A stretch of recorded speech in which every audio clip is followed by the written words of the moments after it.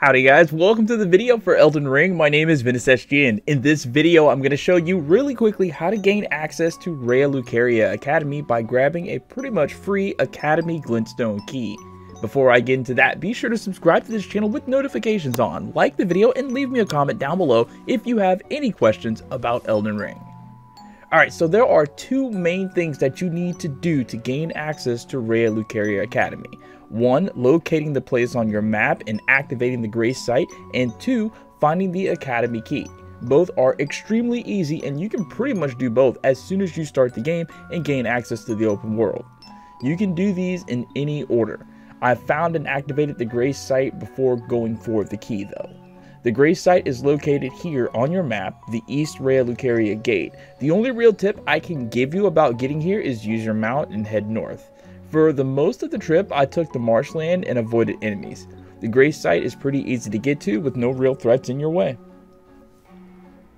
Once you unlocked and activated the Grace site, it's time to get the key, and that's going to be a lot easier than it's going to sound. The key is located on the island just to the west of the Academy, marked here on my map.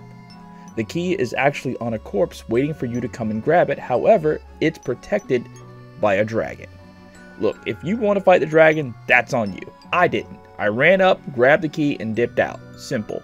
There is a Grace site near the island, so I suggest you start your dragon dodging attempt from there just in case you die trying to either fight the dragon or grabbing the key.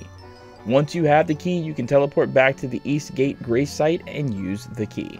The Academy holds some pretty powerful and helpful tools, so take your time exploring the place and farming the enemies for their drops. There is a sword that drops here, the Lazuli Glintstone sword, that is now the most powerful weapon in my inventory as of the making of this video. It allows me to one-shot most normal enemies with its special ability, Glintstone Pebble.